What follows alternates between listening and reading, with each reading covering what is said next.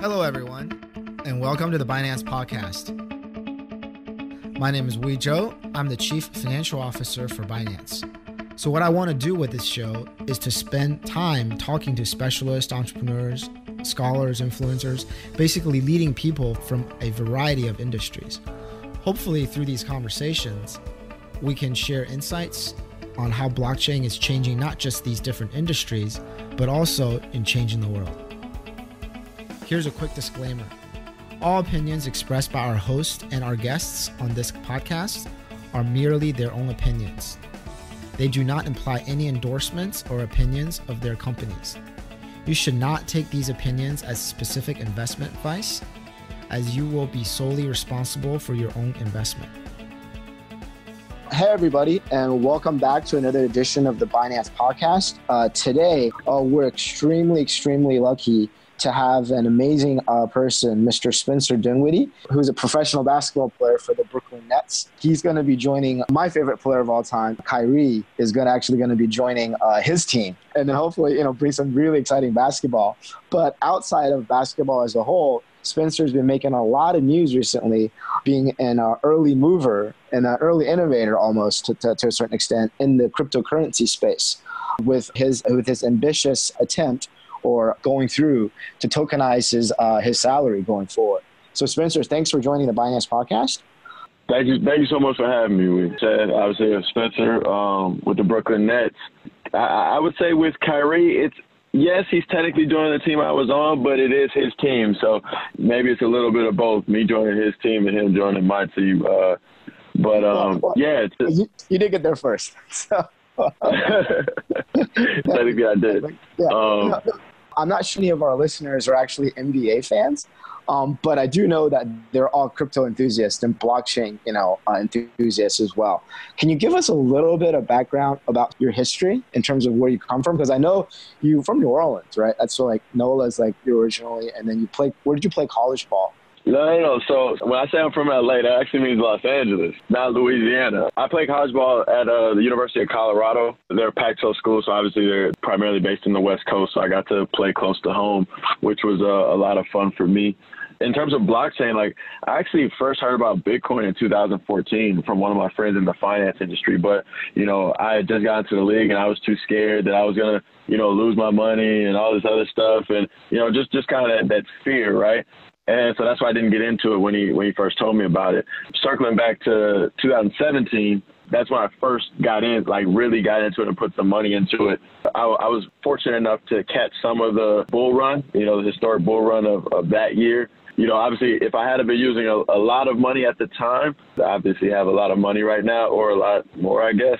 But I was kind of treating it as just smaller money, kind of gambling money, money I was definitely 1,000% fine to lose. But experiencing the bull run and the subsequent crash, it really spurred me to want to learn about the space, and not just learn about Bitcoin, but learn about blockchain technology in general. And so that's really, I guess we can credit the bull run for making me want to take this deep dive into the true technology and the knowledge behind it. And that's why we're here now.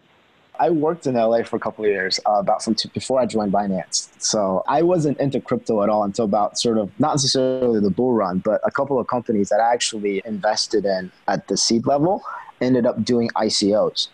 And I think that's when I ended up holding on some of the tokens. When they asked me, what do I do with these tokens? They're like, oh, you can put them on Binance and sell them. I was like, oh, this is an interesting idea.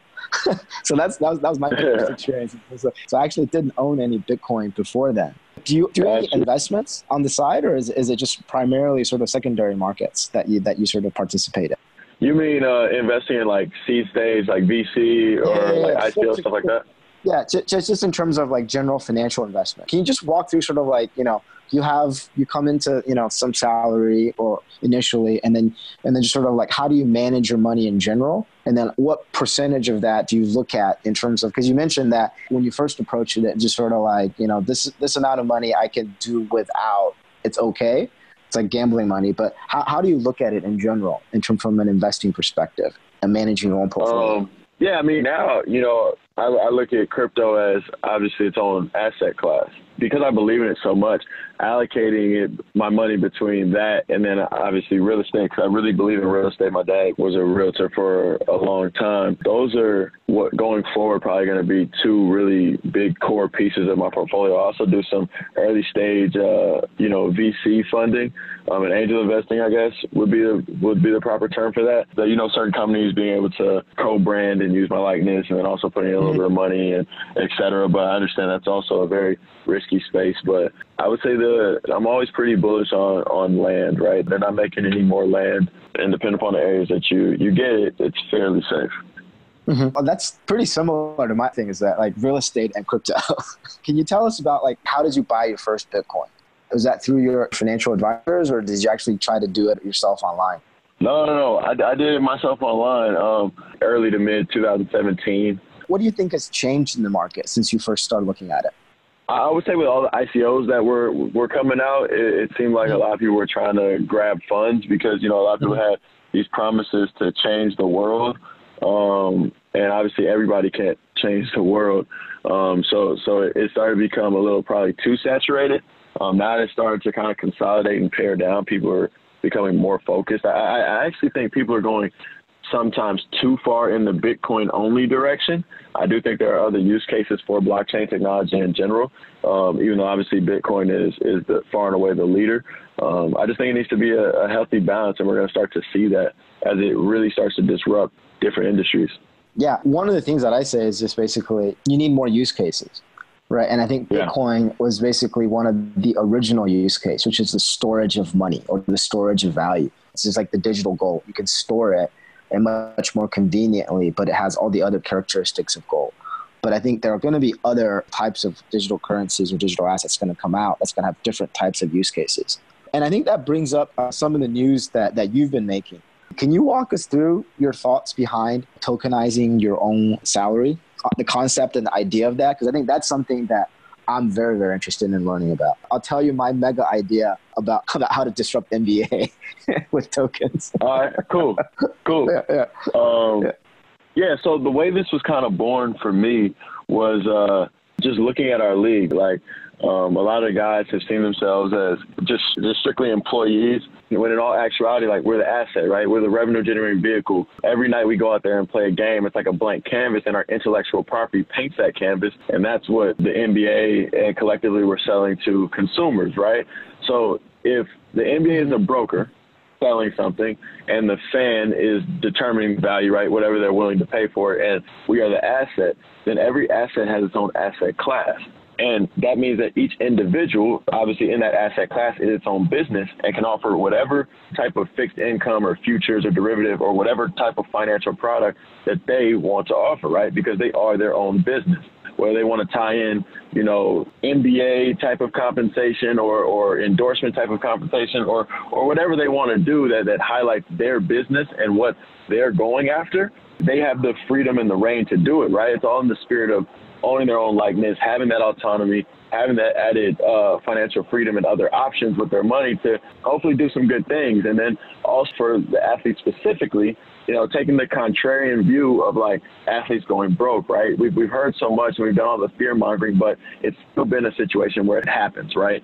Because guys establish a lifestyle that they can't sustain after they leave the league, because it's usually not, right after they leave the NBA that they go broke, which means they're not spending every single dollar. So they are saving a little bit, but it's 4 or 5 years out. It's because that lifestyle is eating into the funds they saved. Well, what if we were able to get them their money up front in a fixed income product, but we locked it in a sort of reserve or a trust or something like that, and we had them start living off interest from the beginning?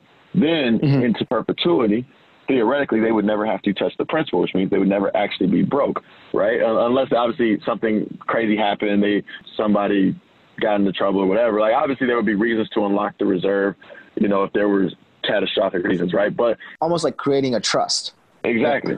And making it so people start that financial education early, right? And so now maybe they're investing their endorsement money and living off the interest from their principal. And so if some of their endorsement money goes into some VC and it blows up, then yeah, they're rich. But if not, they don't jeopardize their futures based upon how they are when they're 19 or 20 or 21, because we all know that we continue to grow our knowledge base every day that we're on this earth, right? And we can't always just expect a 19-year-old to make, the same decisions that a 30-year-old would make. I think that's one of the biggest, not the issues, but I think one of the unique nature of professional athletes is that the earning curve peaks early in the career, whereas a lot of the professional, it peaks much later. So your spending gets mismatched, and that causes a lot of the issues that we see in terms of like going broke stories that are out there.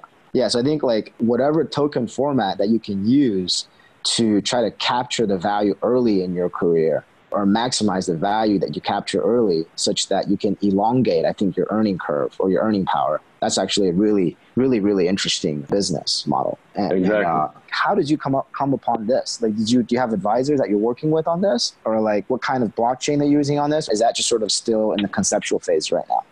No. So conceptualizing the concept happened about a year ago. Like I was, I made my own shoe, and I've kind of been going on this whole path of like intellectual property and trying to own your own likeness and maximize the value of the individual, right? And so it was kind of a natural progression evolution. When it got time to build it, and we started building it about 9 months or so ago, I got a team called Saffron Solutions, formerly several Consensus employees, to help me build it and project manage it and go forward, and they've been phenomenal in the process. And so we built initially, obviously, this one on Ethereum. It has the most wallets right now. It's one of the easiest blockchains to build on. So my first offering will be hosted on that. We're pretty much done. We're going to meet with the league again about this whole, not only my offering, but the concept and the process as a whole. But for the most part, we're pretty much done. We have all the partners enlisted, Paxos is obviously divs. Yeah, we're in a pretty good place. Oh, that's awesome. Yeah, we'd love to sort of hear about, continue to learn about it and then see how Binance can help. Because if you do need to offer those tokens to people on a global basis outside the United States, we would love to figure out a way to get involved in it. Because I think we do have an extremely powerful distribution platform for you. One of the things that, there's 2 businesses that I kind of explored that was actually really interesting. One is there's a company in the US called the Authentic Brands Group.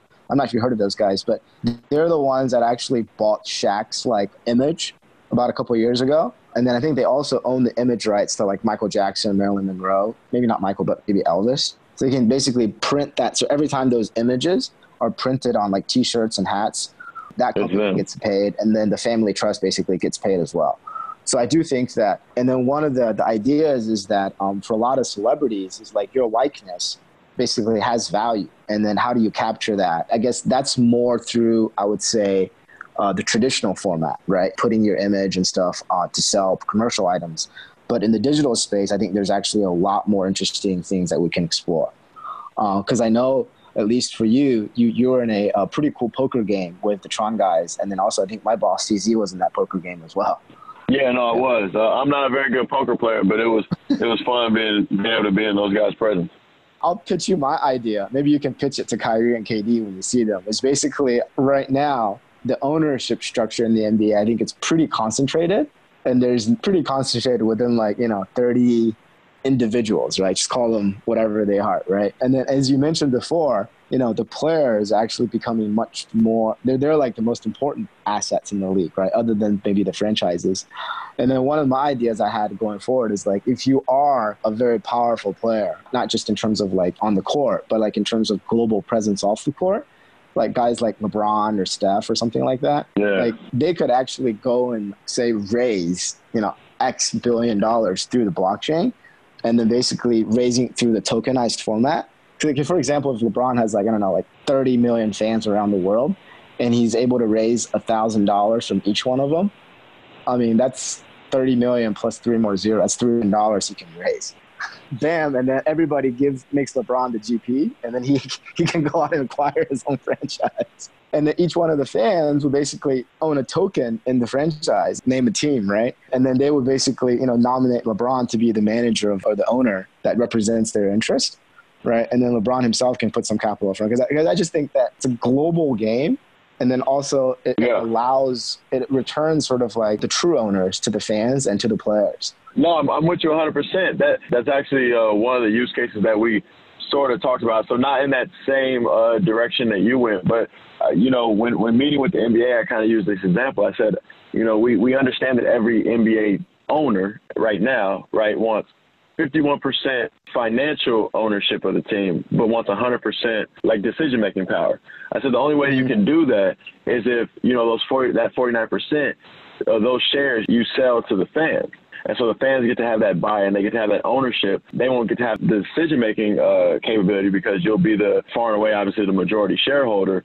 But, you'll be fine, right? Because if you go to another billionaire and ask him to take 49% of your team, but you don't want him to have any board seat, any executive decisions, any say in who you sign, anything like that, they're not going to go for that. They're not going to want to be a part of anything like that, or they'll just wait and try to institute a hostile takeover or something like that, right? It's not going to be an amicable relationship. Whereas if you divide that 49% amongst the fans through factionalized ownership, which is something that, the company fan shares is easily capable of doing for the league, sat down with him, I said, we're here to help. We're here to be partners. We're not here to burn everything to the ground or do something crazy. We want to, help the league and give you guys what you want as well, added liquidity and also added fan engagement. Yeah, that really makes a lot of sense because I think NBA fans it's actually the only real global North American sport or American sport, much more global than I think baseball, football, or even hockey. And that's true much more so in Asia. I think even growing now in India and Europe and Africa without saying already. So it's actually second only, I think, to soccer right now, but growing many of the younger kids. And then sort of if you can figure out a way to engage with that fan by giving him quote unquote interest, any kind of interest in the team or the franchise, because I think we're starting with the player, and that's actually really, really cool as well. Because if you think about it, the major decisions, maybe player movements, who they sign, that stays. But in terms of what jerseys they wear on what nights, what new uniforms they use, right? What you can institute a vote, and that would be a lot of fun. Yeah, and then the fans can go in and be like, oh yeah, that jersey for sure, and then or team shoes, team bus, team music, whatever. Yeah. And then the fans with their token of ownership in the team, they can become much more engaged. And then if the team does well, then maybe the fans' token increases in value. It leaves a lot more into the imagination than what it is today, I think, especially if the league wants to engage, their viewers and their fans on a global basis. Yeah, no, I'm 1,000% with you, and that's been our biggest conversation with the NBA to date so far. Thank you very much, Spencer, for your time on the Binance Podcast. And then, please do stay in touch. And then I know we have a couple of other stuff that we're going to try to follow up on. Okay. Thank you for listening. I hope you enjoyed this interview as much as I did. If you like this show, please share this episode on Twitter, Facebook, Telegram, WeChat, or any other social media platforms. Please don't forget to subscribe to the Binance Podcast, and see you next time.